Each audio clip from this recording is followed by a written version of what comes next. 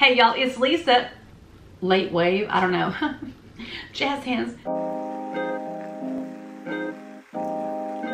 Hey y'all, it's Lisa with Our Gray House, and in today's video, I'm gonna be trying to make a little sign, mini sign.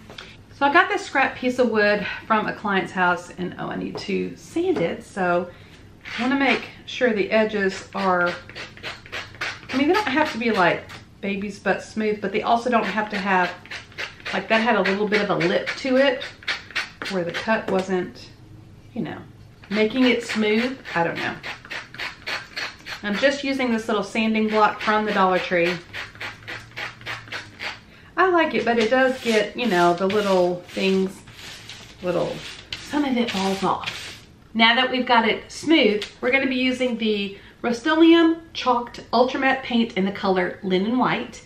And I use it for a lot of my projects. You guys have seen it before. But what I'm gonna do is just paint. I need to paint really all sides because the back, I could make something else on the back. But first I'm gonna sand that. Ouch.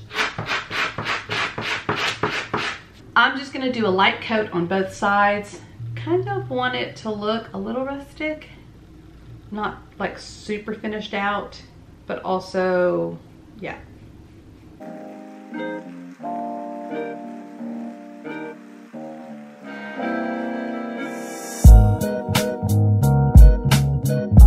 Okay, maybe I'll give it a second coat. Here's what I'm thinking.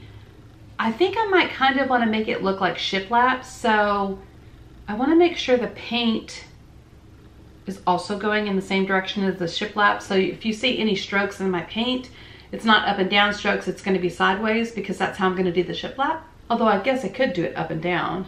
That wouldn't really matter, but because you know how people are putting shiplap up and down? I don't know, maybe it's probably called something different. But anyway, I'm going to put on another coat, and this time I'm going to go sideways with it. Because if you see any of the brush strokes, and you probably will, I'm going to distress it a little bit too, but still, I want to kind of have it, the brush strokes going kind of the same way that the shiplap would be going. Now I'm going to use my heat gun to kind of dry it off a little bit quicker because I'm impatient and I want to get to the next step. Next, I'm going to be using these two rub-on transfers. I got them both from the Dollar Tree, and sometimes they're hard to find, sometimes they're like, bam, there they are. So who knows? But I'm going to be using this middle one, the circle, but I'm going to try to like cut it a little bit so I can kind of spread it out some. And so I may have to use some of these other pieces as filler pieces so it doesn't look like empty in that spot. And then I'm going to be choosing one of the words off of this sheet to go in the middle.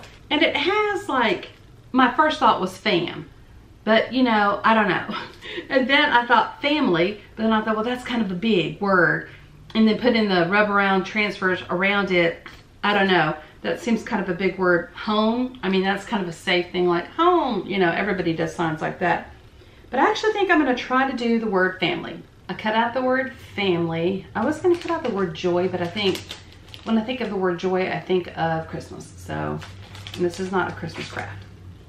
Here's the rub-on transfer that I'm gonna be cutting up a little bit. I'm gonna just try to cut where I feel like there are already gaps so I can kind of spread it out just enough to go around this word family on my little white block. We're now being joined by Supervisor Captain.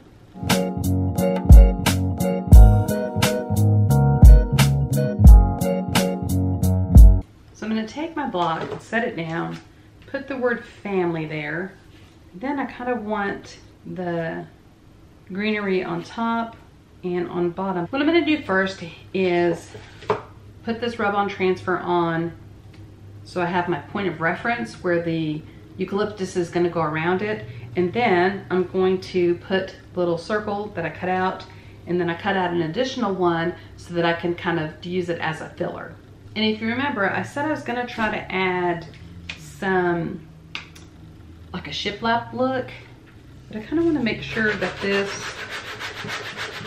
surface is pretty smooth so that the rub-on transfers will adhere okay. And it's kind of distressed it a little bit, which is totally fine. I think I'm just going to use this, the width of the ruler, to create my faux shiplap. Well, that wasn't straight. Good thing I did it in pencil. that's how it's looking so far, and I'm liking it.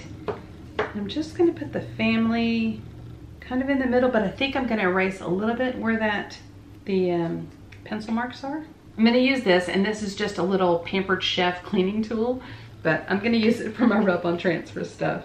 Now try to rub down really hard so that way I don't have to go back and try to replace it or anything like that.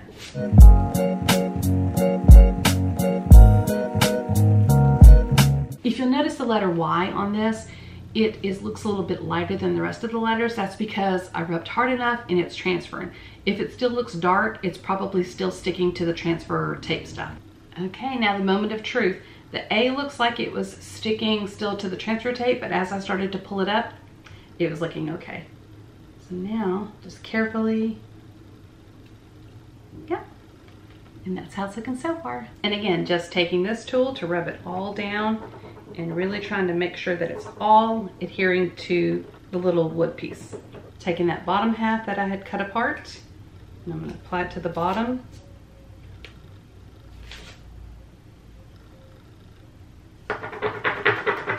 Here's how it's looking so far, and it looks okay, but I still feel like, especially on this side right here, it's like a straight line, and I need to kind of soften that with just a few eucalyptus leaves so it looks like it's a continuous wreath.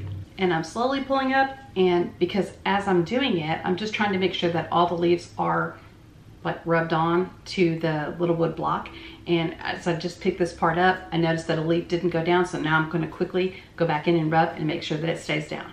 And that's how it turned out. I think it turned out really cute. And yeah, it wasn't too hard. It takes a little bit of maneuvering with the scissors, and you do have to rub a little hard sometimes, especially if the surface is uneven, but I think it turned out pretty cute. I absolutely love how this turned out, and I know a lot of DIYers say it, but I will also tell you if I don't like how something turned out. And this one is gonna look so cute on a tiered tray. It is rustic enough, modern farmhouse. I think it'll go with almost any decor though, truthfully, and I just love how it turned out. And if you wanna follow me on Instagram or here on YouTube, it's Our Gray House, but just don't follow me in real life though, because that's creepy. Bye.